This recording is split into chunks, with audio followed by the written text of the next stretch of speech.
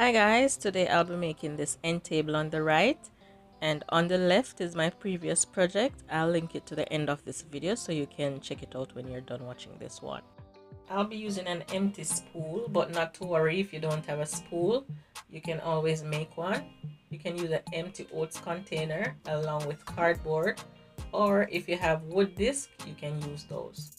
So I measure the space between the top and the base, and I'll be using this piece of foam board to close that gap. So the foam board, it has the foam in between two layers of paper. So I'm just using my X-Acto knife to make lines between that first layer and the foam. And I'm doing that so it will be easier for me to bend.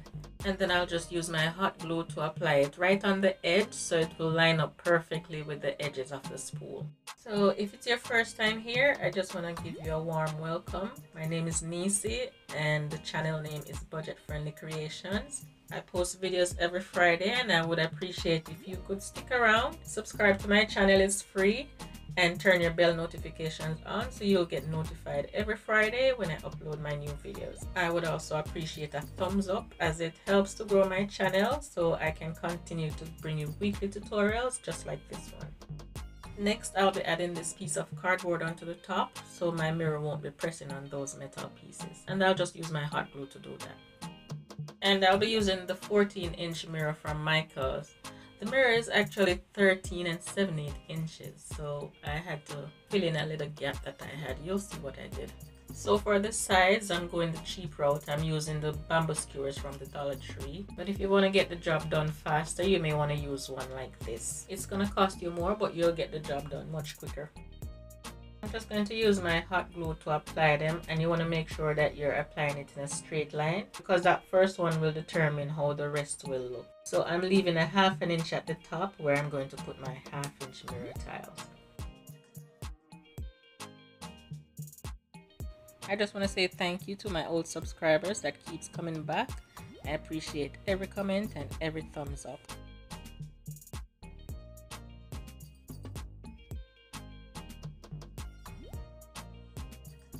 So at the front, I'll be making imitation drawers, and I'm just going to use my mirror tile to outline the drawers.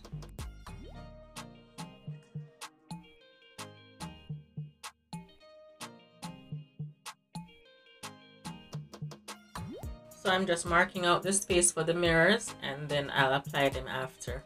So I just measure out the spots for my mirrors and then I cut my skewers to make the drawer.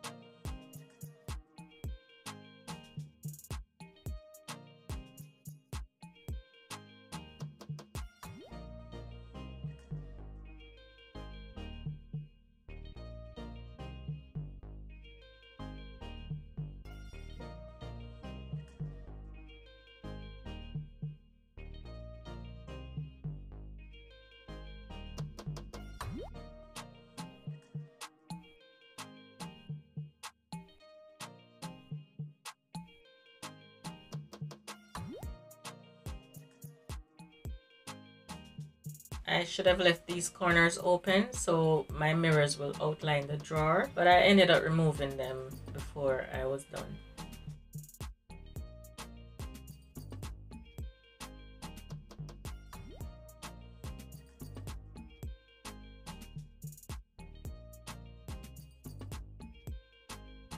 So to make sure that everything bonds properly, I'm just going to use my Gorilla wood glue.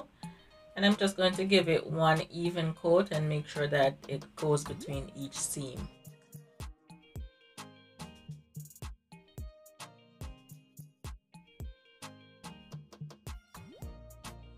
And this is where I remove those pieces in the corner. I'm just using my blow dryer to warm the hot glue so it will lift easily.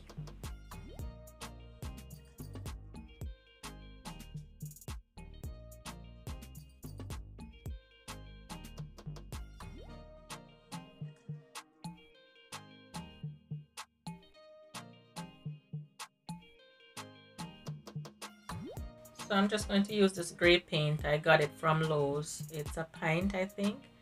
I paid $2.50. I got it in discounted area. And I'm going to give it 2 coats.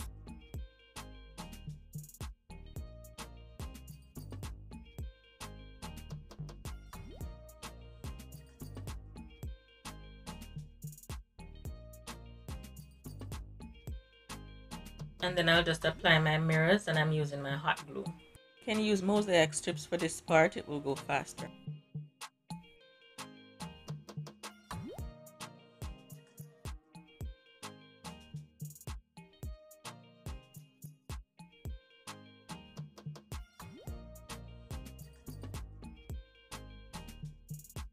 And then I'll use my Polyblend non-standard grout to fill the gaps. I'll have a full list of all the items I used in the description box below.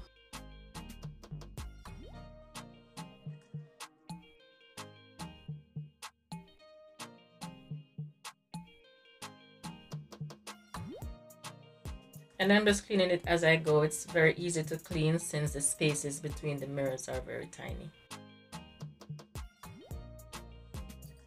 And then I'll just go over with 1 layer of paint just to get rid of the white growth between the spaces.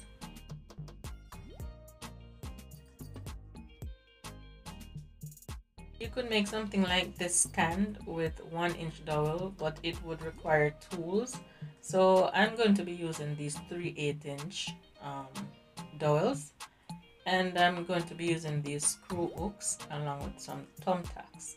So I'll just cut the dowels to 12-inch pieces, and I'm using my 220 sanding paper to sand it a little bit to get rid of the rough edges. And then I mark 4 equal spots where I want my legs to be. So I'm just screwing the first one in the center, and then I'll attach 2 to the side, and I'll use 6 total on each side. And you may want to use 5/8-inch dowels instead of the 3/8 that I'm using. Mine is just a little bit shaky, but it's not shaky enough for me to replace them, but you may want to use 5/8-inch. And just use your ruler to measure and make sure that everything is lined up properly.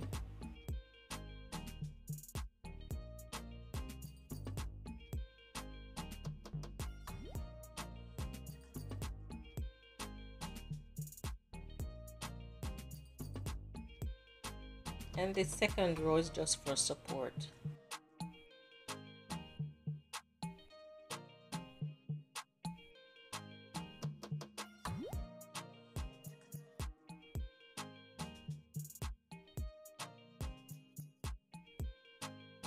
I'm just going to use my pencil to mark the spots so I can know exactly where to put my thumbtacks, and this will help the dowel to stay in place. And feel free to buy legs. They have the perfect legs for these tables, but of course they're very expensive, and I don't want to spend that money to buy the legs. That's why I'm DIYing this thing, you know. So I'll be using these knobs. I got them on Amazon, and I spray paint them white, and I'm just using my E6000 to hold them in place. And to help hold my legs in place, I'm just going to be using these pads.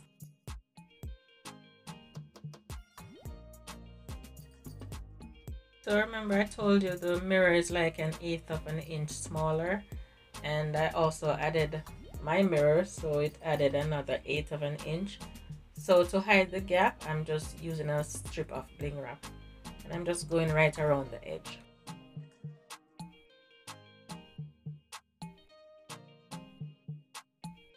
And I got my beveled mirror from Michael's, and I'll just add the mirror, and that's it. And I'll add my end result in a second. But before you go, please remember to watch my previous project. I'll appreciate it so much. And here's my final result. Thank you so much for watching. I appreciate you spending the time with me. Please click on the left to watch my previous project.